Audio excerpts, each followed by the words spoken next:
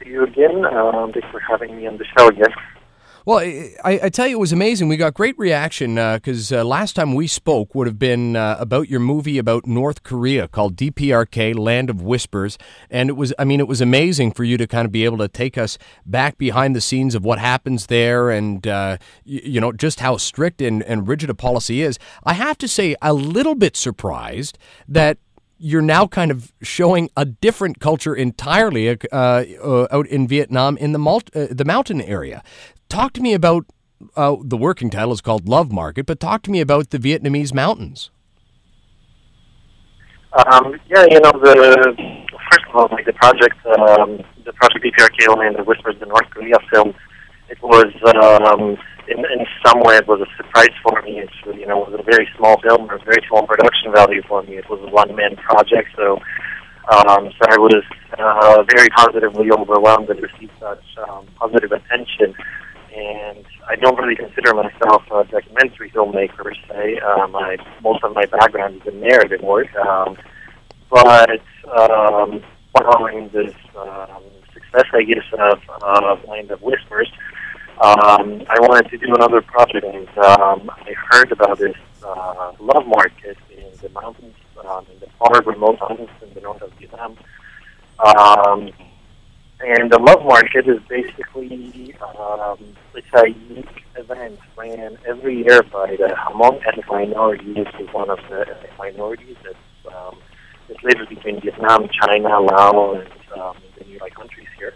And basically what they do is every year they run this event where married couples can join, and they basically split up from their spouses, and for one day or for one night, those people will seek out their ex-lovers or their first lovers, their past love, and they will spend the day together, or they will spend the night together sometimes, and then the next day they will return to their families.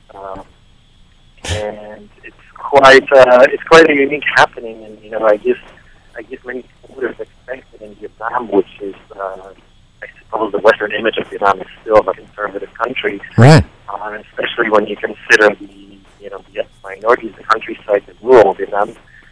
But this is a traditional event that's been going on for hundreds of years, I believe, and it's never been known by any Western media, even many Vietnamese people are not aware of it. So it was a cool new adventure and cool new project to take on. So working on it. It really is amazing. Matt I told you I would butcher your last name at least once. Matt Dworzanczyk joining us, and he's a filmmaker, and right now looking for funding. And jump onto Indiegogo, look up Love Market, and you can help contribute. He's trying to get funding to finish his film, where he went into the Vietnamese mountain and did a documentary on a festival, which is basically a glorified swingers club.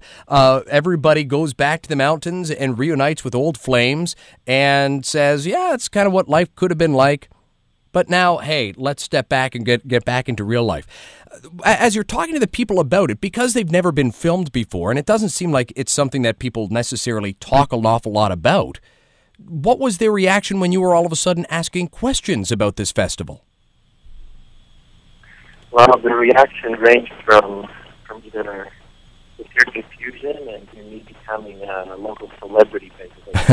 Honestly, in a small way, the Love Market event itself, I have to say, in a small way, it was a disappointment, the event, because Vietnam has developed a lot in the past 1 or 2 decades. In fact, Vietnam has developed, over the past 10 years, Vietnam has developed 5 times faster than the United States. So with that, it's also affecting the poorer provinces, which means tourism is developing, it's destroying local traditions. So with that, there's no foreign tourists, but there's more Vietnamese tourists attending the Love Market, which basically scares away the ethnic minorities a little bit. So, it's still very authentic, but it was, it's visible that within a few years this will be a lost tradition, unfortunately. Oh, wow. But anyway, getting back to the people. With that, a lot of the people were just, I felt like part of the problem in a way because, I'm there with a big camera camera, a big white guy with dreadlocks. Right. And, some people were simply shy, but, but I've lived here for many years, so I like things that I do in a responsible, sustainable way. So I did trek to the mountains, and there's some areas, some villages cannot be accessed by road, cannot then be accessed by motorbike. Literally trek through the mountains for quite some time to weekend. And when I eat some houses, people were happy to see me, and like I said, became a local celebrity. At one point, actually, during the Love Market itself, I was filming. I was trying to get nice new valley shots, and it was just impossible because I can't seem to get a crowd of people in front of me staring right into the camera. And at one point, actually, the local TV just came up to me and put a microphone in my face. They didn't speak a word of English. Didn't need to talk. So, but it was a very positive experience. The other thing that I mean, not to oversell the movie, but I mean, if the plot itself doesn't draw you in, then make sure that you at least look at the trailer. The shots, the scenery, et cetera, are just so beautiful that I mean that's worth kind of donating on its own. Again, Indiegogo Love Market is what you'll be searching up, and I mean any contribution greatly accepted. Breakdown of all the budget there as well, but certainly check out the trailer. It's just over 2.5 minutes, and it's beautiful, beautiful work. As always, Matt, thank you so much for this. If I may just add a quick detail if we have time, I just want to mention about the Ha Giang province in the north of Vietnam, since you just mentioned about the beautiful scenery. Please do. But Ha Giang province is similarly, in a way, to North Korea. There's no access there really. There's no mainstream access for foreign visitors, even local visitors rarely, Vietnamese visitors rarely go there.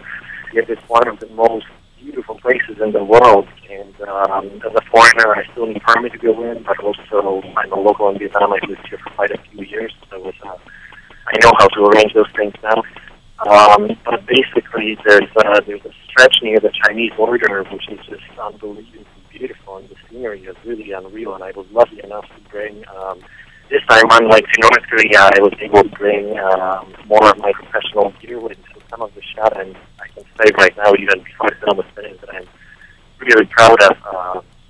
But basically, now the key issue is I need to get the film finished. So as you also mentioned just a second ago, I need to go back to Ha Giang province and mainly shoot a couple extra interviews to try to give them my story. So, right. That's basically what I'm doing for. And if anybody is able to support, anybody's able to spread the word, I would definitely greatly appreciate it. Again, it's called Love Market. Just look under the Indiegogo.com and search for Love Market, and you'll find it there. Matt, as always, great work. We'll talk soon, okay, buddy? Thanks a lot. I appreciate it.